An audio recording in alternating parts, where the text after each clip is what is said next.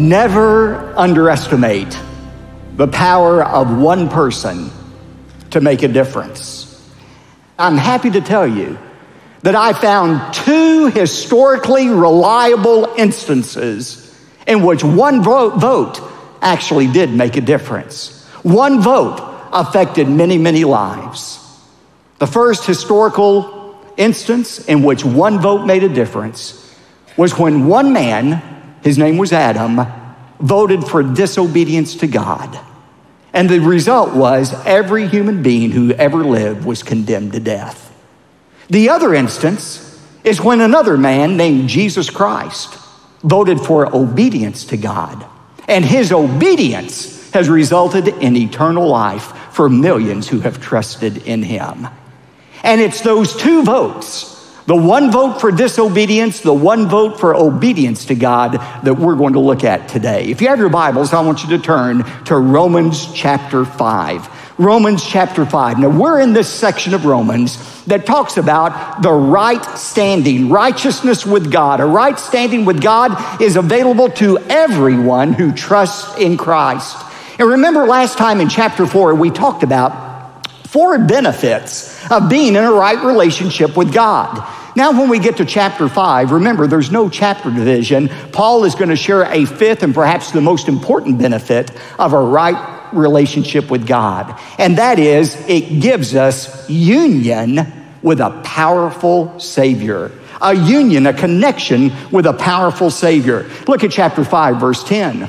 For if while we were enemies, we were reconciled to God through the death of his Son, much more, having been reconciled, we shall be saved by his life. Now that little preposition by, you can underline it and write in the word in. That's a better translation. We shall be saved in his life. In some mysterious way, when you become a Christian, you are joined together with this spiritual organism called the body of Christ. You are in Christ Jesus. And that means because you are placed in Christ Jesus, whatever happens to Jesus is going to happen to you. And that fact guarantees us of 3 things. Jot them down. It guarantees us, first of all, of our justification. Our justification. That means we never have to worry that God is going to become angry with us, that we're ever going to experience God's anger, because Christ has already experienced that anger. He did so when he was on the cross. God took all of the anger that you and I deserve. And because we are in Christ, we never have to fear the wrath of God. Secondly, being in Christ guarantees our sanctification. Our sanctification. We are free from the power of sin once we are in Christ, because Christ is free from the power of sin. When we become a Christian because we're in Christ, we are freed from the power of sin. That's the theme of Romans 6 and 7. And then thirdly, being in Christ assures us of our glorification. Just as Christ is now in the presence of God the Father in that brand new resurrection body, because we are in Christ, one day we will be raised from the dead and receive that same body, and we will be in the presence of God forever. Now, the last half of Romans 5 that we're looking at today introduces this concept of our connection with, our union with Jesus Christ. And the way Paul explains our union with Jesus is by contrasting it by our union or oneness with Adam. Just as Adam's disobedience brought condemnation to everyone, Christ's obedience brought salvation to some. Now let's see how Paul develops that thought beginning in verse 12. Let's look at the first Adam. Therefore, just as through one man, he's talking about Adam, sin entered into the world, and death through sin, and so death spread to all men because all sinned. Now this verse answers 2 perplexing questions. Question number 1, why do we sin? Question number 2, why do we die? Well, Paul has an explanation for why we sin and why we die. But not only does he have an explanation, he also has a solution to sin and death. And notice what he does. He connects it back to Adam's sin. Paul says the whole reason for sin and death can be traced back to the first man, Adam, in the garden. Remember, God had said to Adam and Eve, you can eat of any tree you want to, except one, the tree of the knowledge of good and evil. Stay away from that tree, but every other tree is yours. So like moths, attracted by the light, what did Adam and Eve do? They made a beeline to that one forbidden tree. And because of that sin of eating from that tree, mankind was doomed. Now look at the consequences of Adam's sin. What happened with Adam's sin? What was the consequence? In a single word, death. It was death to Adam, first of all. God had said to Adam in Genesis 2:17, in the day that you eat of the tree, you shall die. So Adam was going to die. Eve was going to die because of their sin. But it wasn't just death to Adam and Eve. Adam's sin resulted in death for all mankind, including you and me. Look at verse 12 again. And death spread through sin, and death spread to all men because all sinned. So why do we die? Now, if Paul had stopped right here, here's how we would answer that question. We would say, well, we die because we sin. Adam died. He broke God's rules. He died. You and I sin, and so we die. We die because of the sins that we commit. Now, how many of you believe that's a good explanation? Raise your hand. You believe the word of God that we die because we sin. Raise your hand. You don't act so sure of that. Well, Paul didn't say that either. He didn't say death spread to all people because all sin, present tense. He says because all sinned, past tense. He is linking the sin that we inherit and the guilt deserving death back to Adam. When Adam sinned, you and I were held accountable for Adam's sin. And that means we not only inherited the virus of sin, the inclination to sin, the power to sin, we also inherited Adam's guilt. Death spread to us because of what Adam did in the garden. And Paul anticipates a lot of people are going to object to that, saying that's just not fair, that I would be held accountable for what somebody else did. Well, he talks about our connection to Adam in verse 13. Look at what he says. For until the law, he's talking about the Mosaic law, sin was in the world, but sin is not imputed. That means counted against you where there is no law. God gave Adam a law. Don't eat of this tree. But from the time to Adam until Moses, thousands, perhaps more years afterwards, from Adam unto Moses, there was no specific law given to man. The law did not come until the time of Moses. Was there sin in the world during that time? Of course there was. But what Paul is saying is a legal truth. You can't charge somebody with violation of a specific command if that specific command is not known and is not there. That's what he's saying. Where there is no specific law, you can't be held guilty for breaking the law. But notice what he says in verse 14. Nevertheless, death reigned from Adam until Moses, even over those who had not sinned in the likeness of the offense of Adam.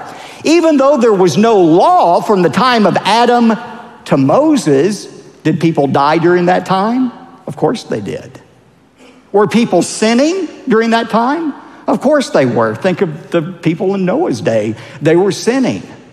But they could not be charged for any specific sin because there was no specific law from the time of Adam and Moses, and yet they continued to die.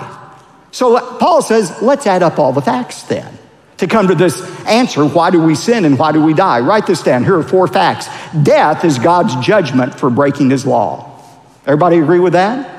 The soul that sins shall die. Death is God's judgment for breaking his law. Secondly, Adam broke God's law and died. No doubt about that. Number 3, not everyone since Adam has broken a specific law of God's. That's true. From Adam unto Moses, there was no specific law. Number 4, but everyone still dies. Even though they had no specific law, those from Adam to Moses still died. So why did they die? The same reason you and I die, because of our connection to Adam. For as in Adam, Paul said in 1 Corinthians 15:22, all die. But if you think that is unjust, Paul's going to show us something even more unjust. Look at chapter 5, verse 14. Nevertheless, death reigned from Adam until Moses, even over those who had not sinned in the likeness of the offense of Adam, that is, who had a commandment to break. Adam, who is a type of Jesus, who is to come. In other words, just as Adam represented all of mankind, and by his one act of disobedience, death came to everyone, so through another man, Jesus Christ, the last Adam, he made a decision that has the possibility of affecting millions and billions of people as well. It's the possibility of salvation. Look at verse 15 of chapter 5. But the free gift is not unlike the transgression. For if by the transgression of the one many died, much more did the grace of God and the gift by the grace of the one man, Jesus Christ, abound to the many. Now, some of you, I can tell, are a little bit angry about this. I can just see the mental emails being composed in some people's minds right now.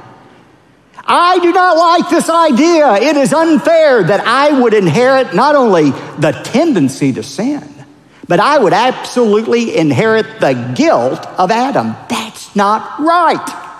To be held responsible for what somebody else does. What Paul is saying is, if you think that's unfair, I'll show you something even more unfair. That you and I should get credited with the righteousness of Jesus Christ because of what he did on the cross for us. That's an unfairness, so to speak, that works for our benefit. And so beginning in verse 15, Paul is going to contrast the disobedience of Adam that led to the condemnation of everyone to the salvation that comes by Christ's obedience to God. And he does so by pointing out three contrasts between the condemnation that came from Adam's sin and the salvation that came from Christ's obedience. Write these statements down. Condemnation came after one sin. Salvation came after many sins. Look at verse 16. And the gift is not like that which came through the one who sinned. For on the one hand, the judgment arose from the one transgression, resulting in condemnation. But on the other hand, the free gift arose after many transgressions, resulting in justification. If you want to know how intolerant God is towards sin, just look at what he did to Adam in the garden. One little sin, and God damns the entire human race. Now, isn't that a little bit of an overreaction on God's part? I mean, why can't God be more tolerant and more forgiving? I mean, we just don't understand why God would react in such a harsh way. You know the reason we think that way? We think God is just as indifferent towards sin as we are. We don't understand the absolute holiness of God. God has a zero tolerance level for sin. And yet we continue to sin and sin and sin and think nothing of it because we don't understand the holiness of God. It just took one sin to bring God's judgment against all mankind. But here's the difference, and here is the testimony to the grace of God. Condemnation came after one sin. Salvation came upon many, many sins. And that is the message of hope for some of you today. Some of you are not yet Christians. You think God could never forgive me because of what I've done. You don't understand the kind of sin that I've been involved in. God could never forgive me. Notice what he says in verse 20. And the law came in that the transgression might increase, but where sin increased, grace abounded all the more. That word abounded literally means superabounded. As the sin of mankind increased, the grace of God even increased more. And ladies and gentlemen, the good news of the gospel is you cannot out-sin the grace of Jesus Christ. His blood is sufficient to cover you of all of your sin. Now listen to me. This is not an excuse for a Christian to keep on sinning. One man said, well, of course God's going to forgive me of my sin. That's his job. No. In fact, Paul anticipates that response when we get to chapter 6 next week. He says, shall sin increase that grace may abound? In other words, if I enjoy sinning and God enjoys forgiving, why don't we both have a good time? I'll just sin more and God can forgive more and we both get what we want. Shall sin increase so that grace may abound more? He says, may it never be. For how can those who have died to sin still live in it? Now, we're to have as Christians the same attitude towards sin that God has, a zero tolerance level for it. But this is a passage that talks about before we become a Christian. You cannot out-sin the grace of God.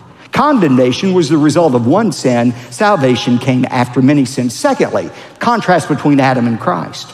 Condemnation resulted in death. Salvation results in life. Through Jesus Christ, we have not only been restored to where Adam was, we get a promotion from Adam. Did you know that?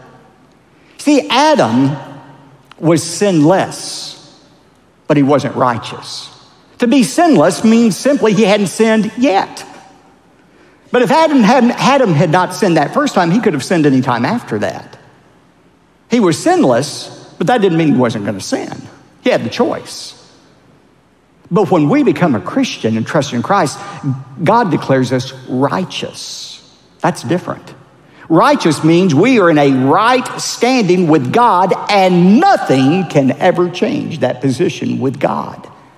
And not only are we declared righteous, notice he says in verse 17, we have been elevated to reign through the one, Jesus Christ. God promotes us to be a co-ruler with Jesus Christ over this entire universe. Condemnation, it resulted in death. Salvation results in life. Third, and this is the most important contrast, condemnation is automatic. Salvation is optional. Look at verse 17 again of chapter 5. For if by the transgression of the one, death reigned through the one, much more those who receive the abundance of grace and of gift of righteousness will reign in life through the one, Jesus Christ. Now listen to me, if you read this passage today and don't read it carefully, here's the conclusion you could come up with, and it's a deadly conclusion. You could say, okay, through one man, Adam, everybody was condemned. Through Jesus and his death on the cross, everybody is saved. Adam's sin resulted in condemnation for everybody. Christ's righteousness results in righteousness for everybody. And many people actually use this passage for universalism or inclusivism, that everybody is going to be saved. Everybody is going to go to heaven. Seems like a logical conclusion until you read the text. Notice in verse 17, he says, much more those who receive the abundance of grace and the gift of righteousness will reign through Jesus Christ. Here's where Adam's actions and Christ's actions are contrasted. Everybody is affected by Adam's sin, but only those who receive God's gift of forgiveness are affected by Christ's righteousness. Paul said it this way in 1 Corinthians 15:22, as in Adam all die, so in Christ all shall be made alive.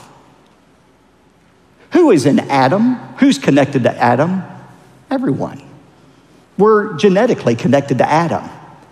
So we are automatically condemned because we are connected to Adam. In Adam all die, but only those who are in Christ shall be made alive. Who's in Christ? Not everyone, only those who receive, verse 17 says, the gift of righteousness.